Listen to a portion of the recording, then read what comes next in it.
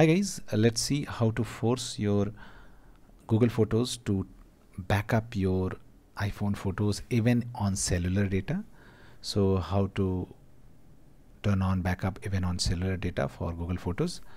So first of all, just open Google Photos, tap on this profile icon, and now scroll down and find Google Photo settings, tap on it, and now tap on backup.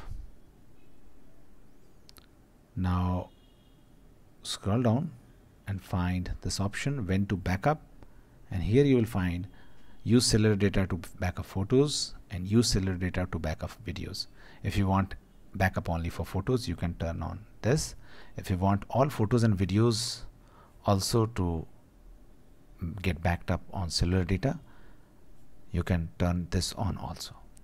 And now your photos and videos will be backed up and synced even on cellular data. Thanks for watching. Please do like.